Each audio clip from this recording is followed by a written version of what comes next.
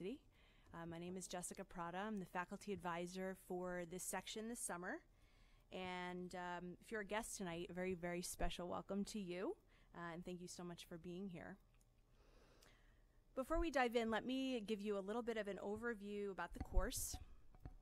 So the Capstone workshop in the Sustainability Management program takes the place of a master's thesis in the program. And the students work for a real-life client. Tonight it was the World Wildlife Fund, doing actual sustainability projects. There are really two objectives to doing this work. The first is to integrate knowledge and the skills of the program and apply them to a real-life sustainability problem.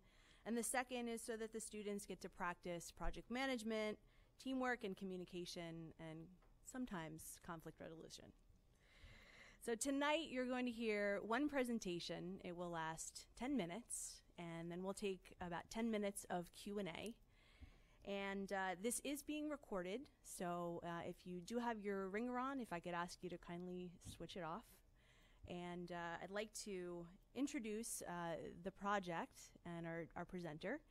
So the client was the World Wildlife Fund, and the topic of the presentation is on the environmental impact of fluid milk waste.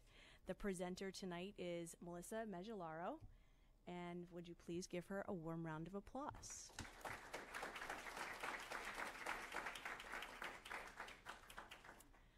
Hi everyone, good evening. Thanks for joining us tonight.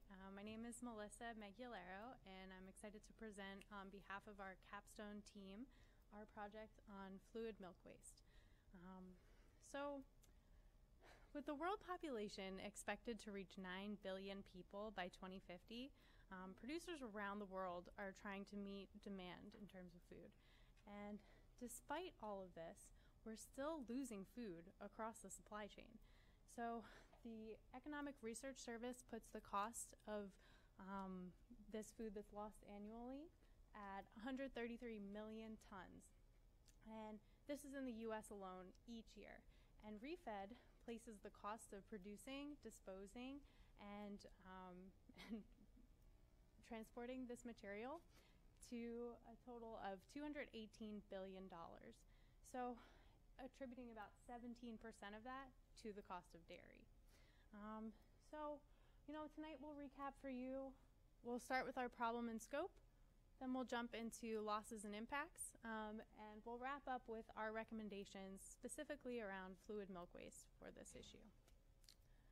So our client is the World Wildlife Fund, and knowing that milk has both a financial and an environmental component to its waste, they asked us to take a look into the region of specifically Albany, New York, and to let them know if we could come up with any kind of recommendations on how to prevent some of this milk waste going forward. So we have a 12-week course, and in the first 3 weeks that we were here, we started organizing and orienting ourselves as a team, and we decided to break out into 4 main subgroups. So this would be producing, processing, retailing, and consuming. And within each of these teams, we looked to map the supply chain of fluid milk. We also looked to determine the points of loss and quantify it in terms of impact. And lastly, we looked to find ways to prevent it going forward, but really this meant we had to understand the regulatory environment in order to do so, and this included date labeling laws. And so around week 3, after we got ourselves organized, we started delving into a bunch of different research material and leveraging the World Wildlife Fund's many different connections. And we, over the course, reached out to 50 different people from various organizations, as well as put together a research portfolio of more than 50 articles that were relevant to this project. And from all that, we built this beautiful map of the supply chain, but don't worry, I promise not to quiz you on it. And before I jump into the losses and impact section, I just want to take a moment to point out that quantifying this for this region was not a simple task. We left many unanswered voicemails, as well as worked through privacy issues because producers and retailers, they didn't want to let people know this is how much waste we're actually contributing to. So this was a challenging task for us to put some figures around, but we didn't let that stop us from building out our study. So one of the things we did is we went out to Albany, New York, and we spoke with a dairy farmer out there who walked us through the entire process, and he even let us milk the cows, and which was fun. Then we also did some in-class experiments where we did taste comparisons between raw milk and traditional milk you'd buy in the store, as well as milk that was 17 days past its sell-by date. And we also did some at-home experiments to understand really some of how long the milk could last beyond the printed dates on the bottles. And overall, in this process, we talked to 8 different retail stores as well as 172 consumers between New York City and Albany. And all of this has really solidified our understanding of the process and helped confirm some of the published figures that we found. Now, the client also provided us with some really interesting data to work with. For instance, he found production figures for Albany. So we thought, great, what a great starting place. At least we know the first step at 33 million pounds is produced. But when you step back and you think about milk as a global commodity, we can't start with just production without imports and exports, and we didn't have that data. So in order for us to give him a quantified loss figure, we had to take a different approach. And so instead, what we did is we looked at retail sales in the Albany area. And from there, we started backing things out. So of those 10 million sales, we then looked and found loss percentages. And from there, using calculations, we could back into expected production as well as expected consumption. And overall, there's about a 23% loss rate between production and the consumer. And we see the biggest opportunity for improvement at the consumption level, where they have 20 of the 23%. So when you think about the cost of milk in upstate New York being $3.03 a gallon, that's an opportunity cost of $7 million that could primarily be saved at the consumer level. So we didn't stop here though, because financial components are not the only thing associated with this loss. So the team built an impact calculator where you could pick which step in the supply chain that losses occurred in, and from there you could input the gallons of milk that were lost, and it'll return to you the global warming potential, the amount of water that went into producing that milk, and the agricultural land associated with that production. And so to give you an idea for the 2.4 million gallons lost in Albany, you're looking at 41 metric tons of carbon dioxide equivalents released, another 347 million gallons of water, and 1,763 hectares of land, all that goes into producing milk for it to simply be discarded. So knowing all of this, prevention recommendations became a key element of our report. And as we moved into this stage, we have a number of different things outlined in our report, some of which go into how to reduce the financial and total loss component, but others go into how to reduce just the environmental footprint of it. And all in all, we want to leave you with 3 key recommendations tonight. So the first being, there's an opportunity to improve labeling, and this will help reduce confusion amongst consumers. Right now, there's no federal mandate for labeling, and you see best by, sell by, sometimes just a date. And consumers, based on the survey that we did, 36% of them will throw milk away as of the sell by date. But what we found is these dates are set at the discretion of the processor, so the shelf life can actually be significantly longer than the stamped date. And so we also feel in total that date labeling is probably not the best way to go in general with this, considering milk is very temperature sensitive. So there are other avenues that are available for labeling, such as color changing indicators that will tell you when the milk has spoiled. We feel that would be a more effective way to help educate consumers on how to reduce their loss. Secondly, education on proper storage. So keeping the milk at that right temperature is essential in this process, and there's a lot of stages within the process and locations where it can end up. So we feel that educating either through the complement on the actual package itself or in-store initiatives would really also complement and prolong the 46% of consumers who sniff their milk before they go it out. We want to make sure they get the most out of their shelf life. And lastly, we feel that by consuming more UHT milk, there's significant environmental benefits, and it has a much longer shelf life. So UHT milk is the kind that comes in these Tetra Paks, and they have a 6-month shelf life as opposed to maybe 3 weeks, which is typical for a traditional milk.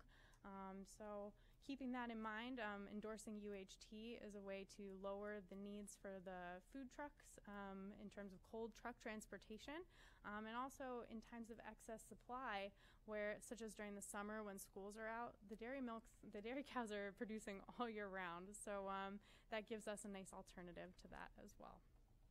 And so in conclusion, we're happy to take any questions that you have, but first we want to show you a brief video that we put together about what you can do as a consumer to help lower your impact.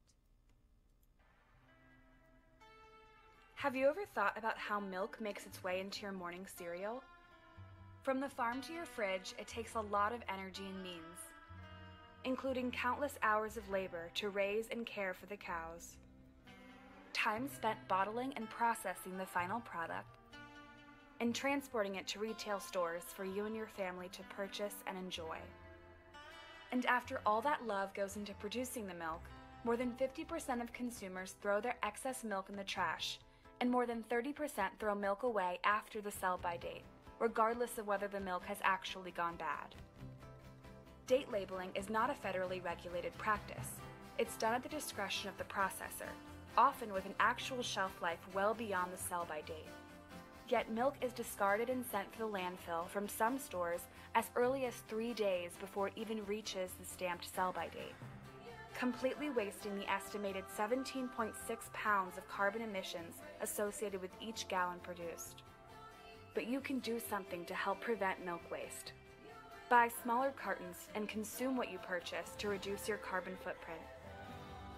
Always smell your milk to check if it's spoiled before discarding it. And remember, the sell-by date is not the same as an expiration date. And finally, contact your milk providers and local politicians and urge them to fund cold truck transportation for milk to reach donation centers instead of trash bins. You have the ability to impact the earth with every purchase you make. Let's waste less to make tomorrow better for everyone.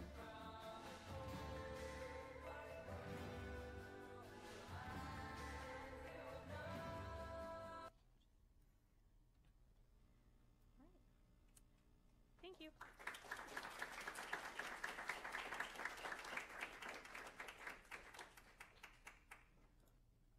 Right. Questions? Sure. I don't know if your slide said it. Would you remind us what UHT stands for? Ultra high temperature. So the biggest difference between what you would buy in a traditionally packaged carton versus UHT is it's the time that the milk is cooked in processing and the temperature that it's cooked at. So it has slight variations on taste due to this process, but UHT is cooked at a very high temperature for about 2 seconds, as opposed to, I think it's about 7 to 8 seconds in the traditional process. Sure. So I loved your suggestion that milk be that the indicator be based on temperature rather than date. That seemed like a very creative idea. I wonder, is there a precedent for that? Is there someone doing that already? I can't speak to another country that's necessarily doing that, but the labels themselves do exist. So there's 2 that we know of and we found in our research. One is a fresh check label, which tracks just from a temperature standpoint. When the temperature reaches a certain indication, it'll change colors. And the other one is, I think the short name is TTI, but this label will track the amount of bacteria in the milk. So as time is passing, you'll be able to know at what point too many bacteria are in the milk and it's reached a spoilage point. So the bacteria is what makes it spoil? Mm-hmm. Really interesting. Yeah.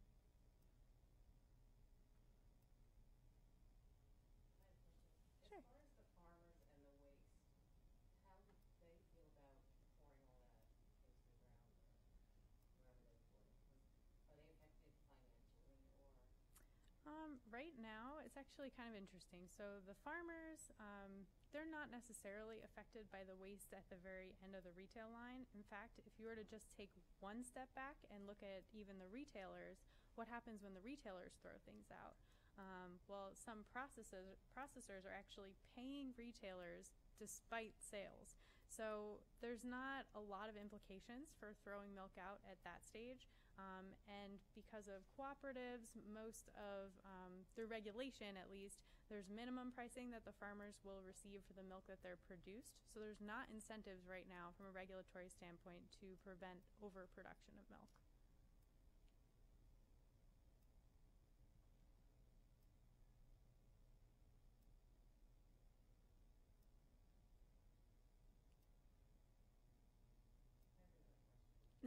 So, as far as donating the milk and finding that transportation and finding your, local partners, Mm-hmm. what are the odds of that, happening? Is that targeting cities? Is that targeting, local, smaller communities? Or, because that's a lot. That's a lot of milk. Mm-hmm. Yeah, and so with donations, it's kind of challenging because most of the donation information we found was actually at the retail level. So if milk doesn't get sold, then sometimes if they have access to cold truck transportation, they're able to take the milk from the retailer to a donation center. But usually donations are not accepted once a seal has been broken. So if you took it home to your house, it's going to be really hard to go to the donation center and actually donate your milk. But in the other areas where milk is not being sold, cold truck transportation is a huge limiting factor in how things can go instead of into a landfill or just the trash to a donation center. So that's why we feel two initiatives on this front could help complement this. The purchase of UHT does not require cold truck transportation, so if we could incentivize behavior to move towards producing more UHT milk, then you wouldn't need the cold truck transportation and you could get that stuff much easier to a donation center. The other side of it being that, right now, what's encouraging and who's paying for the cold truck transportation. Some of the retailers are doing it themselves in that when the next cold truck delivery comes in, they'll send the donation milk right back out on the same truck. But that's not the case for everyone, and there aren't a lot of incentives in place around that, so that's an opportunity going forward.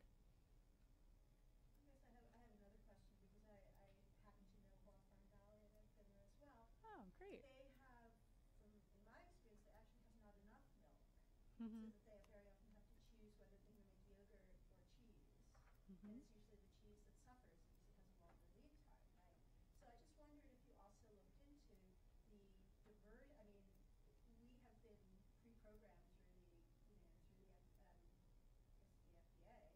through the, through the FDA to drink milk. A lot of countries don't drink milk. Mm-hmm. I wondered if you had looked into the idea of a diversion away from liquid milk. The other question I had, because I've done some research into UHT, the packaging is non-recyclable and non-recoverable. It's very, very energy intensive to produce. So I wondered if you had also compared the environmental implications of UHT milk. There are also health implications to it. It's said to have less nutritional value. Mm-hmm. Definitely great questions.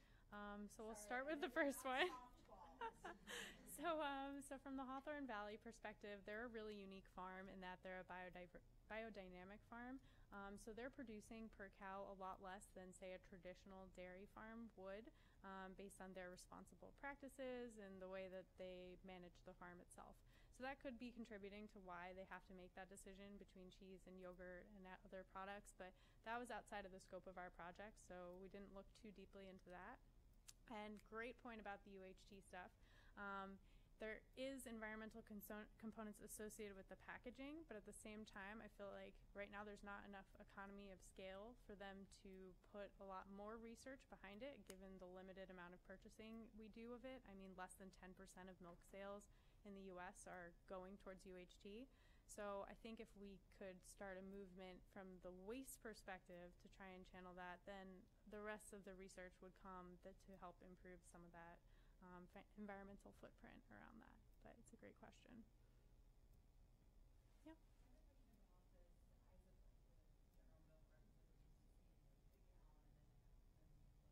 Yeah.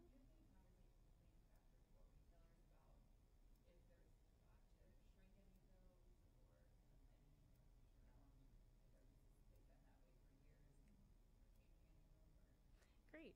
Yeah, no, great question. So we didn't talk directly to retailers about that, but we also feel like that ties in less on the retail end and more on consumer behavior end.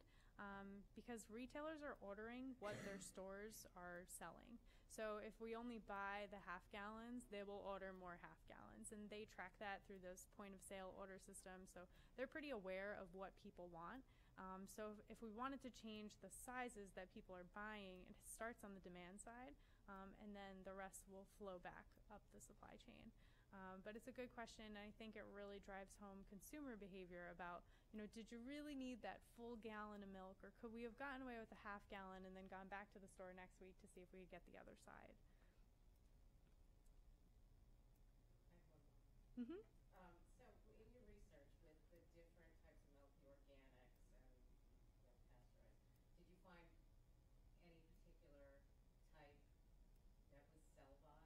Like which was more sell-by and which was more, recommended or didn't have a date at all or had a date? Was it organic milk? Was it, something you would buy from, Food Emporium or? It actually has less to do with the type of milk and more to do with the processor. So the processor, it's at their choice as to how they date label all their cartons. So you'll find that in some stores it might be Best Buy here, in other stores it's Sell By, and it has to do with where are they getting their milk from. There's really only 4 processors in the Albany area, so you'll find trends amongst milk stores based on what those processors are doing. Did you do any survey kind of around that sort of sell-by date and how consumers interpret that? Yep. So what were consumer responses to that? Yeah, so we talked to 172 consumers, and in that process, we found that 36% of them throw milk away as soon as that date hits. It doesn't matter; they don't care. As soon as that date hits, it's over for them. They don't have any interest in drinking it, and it's a fear that the milk has expired, regardless of what's written on the package. Versus another 46% of people told us that they sniff their milk before they throw it out, so that's always a good thing. And then the last percentage told us that they don't throw away milk. So. Yes, you were super clear. No more questions?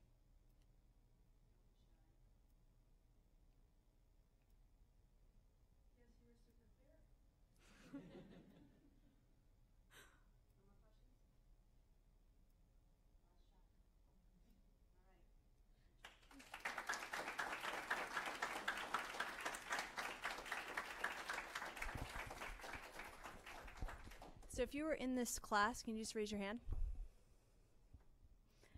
So hats off to you guys. It's a great project. We hope that all of you enjoyed. If you would please indulge yourselves in some of the snacks in the back. And thank you so much for coming out, and congratulations.